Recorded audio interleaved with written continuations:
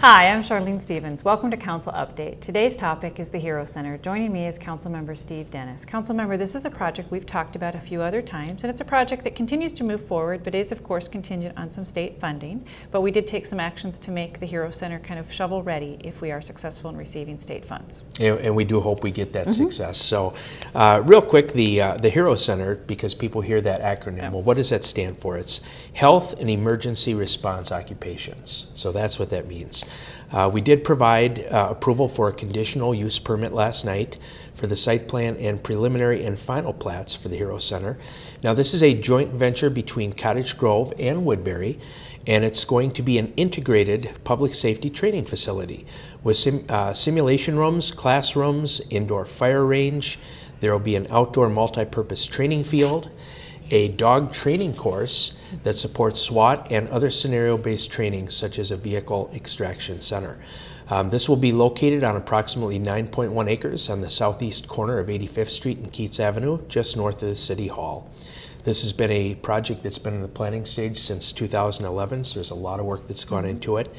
And right now we currently would be looking to move from design and planning phases towards approval to be what we call shovel ready.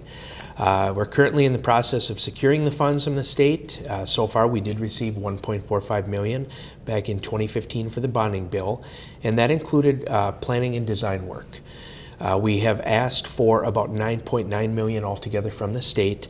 And then we're waiting, as you said, for that approval. And then what would happen then, based upon if we get that money, then both the city of Cottage Grove and Woodbury would then split the rest of that cost. And I can tell you, as a former law enforcement officer, and especially one that was in the training realm, this would be a much needed facility for us to take care of and help with both of the communities here locally, to make sure that our people, which already do a fantastic job, but make sure that they're properly trained and outfitted to take care of all the needs we have as a growing community. And one of the reasons we've asked for some state funding is that we believe we can also serve the East Metro regional area, and that's why we would like the state to be a partner with both the city of Cottage Grove and the city of Woodbury. So once we have that, we will be shovel ready and can move forward with the project. Yes, and hopefully by getting some of the other organizations to come in, we can help to support that financially, and then there will be some public components there as well, such as use of the firing range. Right. So it'll be a good amenity should it happen. All right.